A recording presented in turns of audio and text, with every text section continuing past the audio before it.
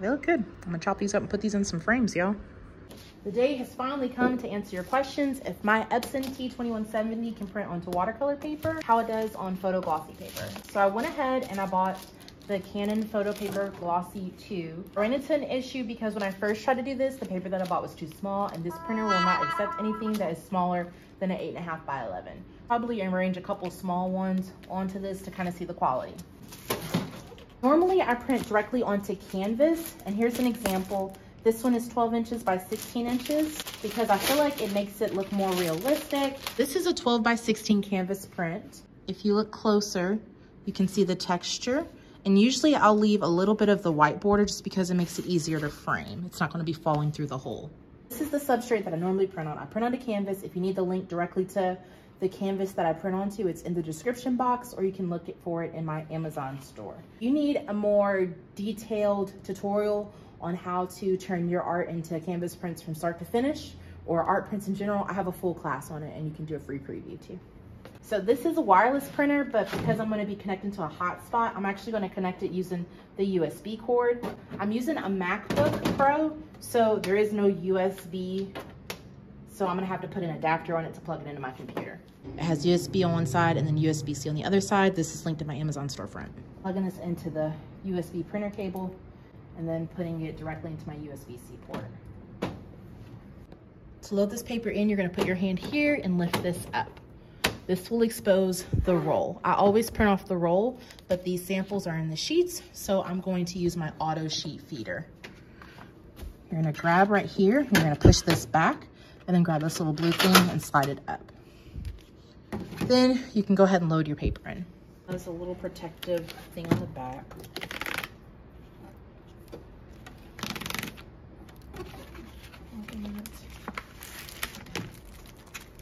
It looks like the Canon marked is the back side. I'm just gonna load the front. Over it too much because I don't want the oils from my skin to mess it up. So I have 3 sheets of paper. I'm gonna slide down here. I'm just gonna tighten the placement by pushing this, make sure it's centered. My printer sensed that I was up to something. So you can see that it says auto sheet feeder, paper type. I have coated generic. Coated paper generic is my normal print setting when I'm printing onto canvas. For this, I'm going to switch it to premium glossy sheet. And then for paper size, it says user defined. I'm gonna click it. Let's see, 8.5 by 11. So they already have this in there. If I had a custom size, then I would just go down here to user defined, and then I would just type in the width and the height. I'm gonna hit cancel, and I'm gonna hit the generic 8.5 by, and I'm just gonna hit okay. And so now it knows that the auto sheet feeder is going to be my default thing that I'm using currently. Go onto Canva and send a job through. Alrighty, now I'm gonna jump into Canva. I'm gonna go to custom size, and it looks like it's already recent. So I'm gonna click 8.5 by 11. Hopefully it's vertical, sweet. So it'll be much easier. Now I'm gonna upload some family photos. Everything that I'm uploading is a JPEG with the exception of a couple HEICs.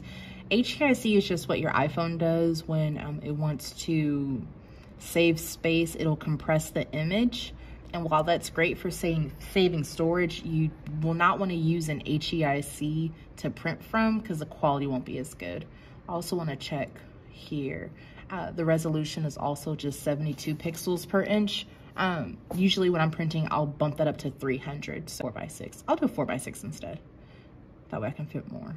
All right, 6 inches by 4 inches. And then I'm gonna double click on it and move it to the middle. So we are there. And I'm gonna set this one here. And then just so I can tell the difference in the two, I'm also going to place some text. I'm just gonna put 72 resolution, and this is JPEG. This could be one of those things too, to where I don't see a noticeable difference because the image is small. Maybe once the image is larger, it'll become more apparent. All right, and now this one, I'm putting, it's 300 resolution. And this is a PNG. Typically when I'm printing onto canvas, I almost always have to sharpen it more because of the substrate. I don't know if I'll need to sharpen it, so I'm just gonna leave it the way it is. Okay, so I adjusted it to 4x6. I double click it. I grab these little white dots and then I slide it down. That helps me a ton. And then for this one, I'm gonna have to rotate it. And this is also 72 resolution JPEG. So I'm just copying this and placing this underneath. Okay, so I'm gonna go ahead and send this first job and see how it goes. When I download this, I'm going to download this as a PNG. Hit download. Yes. So now that I have it open, I'm just going to go File, Print. I'm gonna select the Epson printer that has the MacBook Air because it's plugged in. 8.5 by 11. I wanna make sure that it looks the way it's supposed to look. Yes, it has the white space on the side. Okay, and so from here, it says scale to fit. I'm not doing scale to fit. I'm making sure it's 100%. I want it to be exactly the same. I'm just using the normal quality settings. You can do like a fast print. The quality won't be as good. You can do a better print, but if you click the better quality, it's gonna use up a lot more ink. So the job is complete. It took it just under a minute and 20 seconds to finish printing. And these are the results. This is on to glossy paper. The one on the left is the one that has 72 resolution. The one on the right has a 300 resolution. Again, I think that's something that you probably won't notice at this size. Maybe once you start doing the larger print sizes, like 16 by 20 inches and above, that's when that resolution really is gonna come into play. This is also printing from a JPEG. This is printing from a PNG.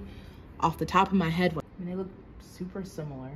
The blues look a little brighter on the right, like in the jeans. I can see a little bit of a difference, but it looks really good. And then here's the other one. This one was done just 72 resolution in JPEG. And these are all 4x6s just because I didn't want to waste ink. So can it print onto glossy paper? Absolutely, and it looks great. It's been out of the printer for maybe, I don't know, 30 seconds. So when I touch it, I don't see anything on it. My canvas prints are always like touch dry when they come out, but I mean, these are dry. So yeah, not too bad. And then this is Canon paper. So on the back, it has the Canon symbol on there. So if you wanted to like prep these for clients, you would just have to slice them up and package them. But here's the family photo. And again, for this one, I just used 72 resolution, and this is from a JPEG, although my standard is 300 resolution in PNG. I think it's a good habit to have. And I didn't adjust the sharpness or anything. I just printed it straight from what the file was, essentially from my phone. All these photos were taken with my phone. So I think it looks really good. In terms of the glare, I think the glare is fine. I think it's pretty typical for when you are getting photo paper. I have a bright window behind me.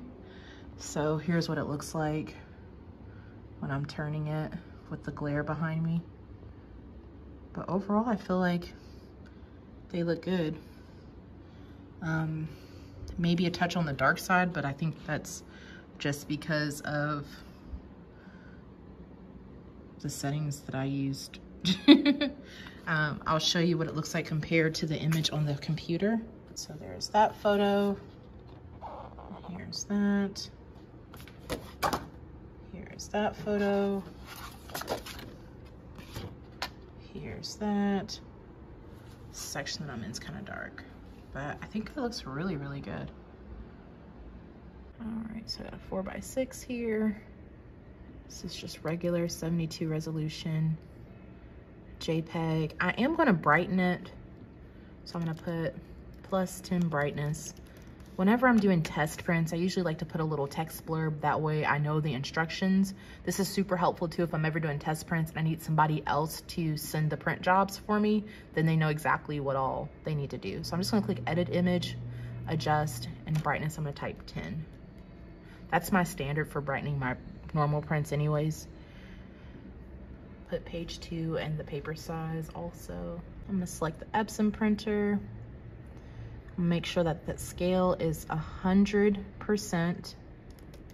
If you hit enter, it will hit print, so make sure you wait.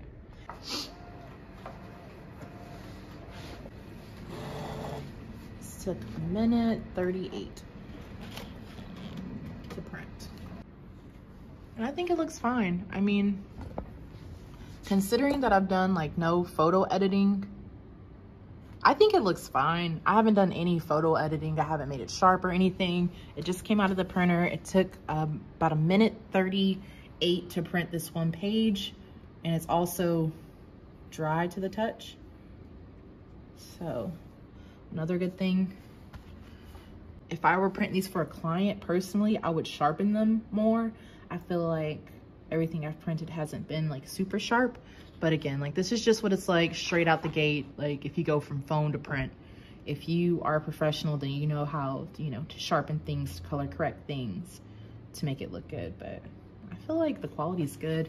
The thickness is, it feels thicker than the photos I typically would buy from like a Walmart pickup. So I think the quality is really, really nice, personally.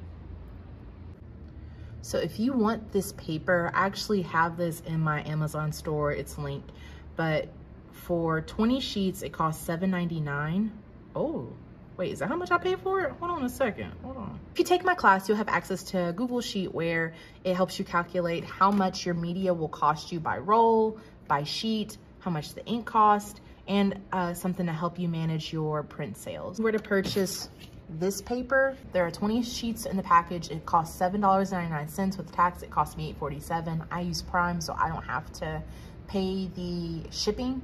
And so basically for each individual sheet, you're spending 42 cents.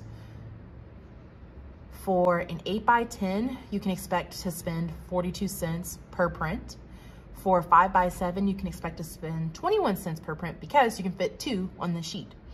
For 4x6, it'd be 14 cents, and 5x5s would be about 14 cents per print. For me to print an 8x10, it would be about 34 cents. So here's the price for an 8x10. With the print plus the ink, it'd be about 76 cents per print.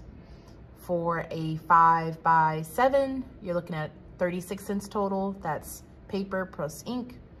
For a 4x6, you're looking at 14 and 10 to get 24 cents. And for a 5x5, you're looking at 14 cents plus 11 cents, which will get you 25 cents. So if you want access to that Google Sheet, you'll just need to go to shakiaharrisart.com/online courses, or you can go to the description link. As you can see, I cover everything from which media you should print on, how to choose your printer, photographing your artwork, using software to edit your photos, understanding which print sizes you should offer, as well as using market research to determine what's in demand.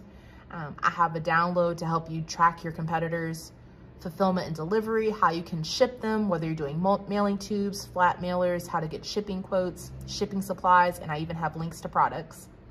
I can help you calculate the cost using the art print cost calculator. I go over packaging and display, whether you're doing small or large prints, trimming them, framing them, how to set up your booth to where you can have a positive in-person shopping experience. Technology you can use to stage your prints to sell. I have something to help you track your print sales, which is super huge. Ways you can increase your average order by having add-ons and upsells.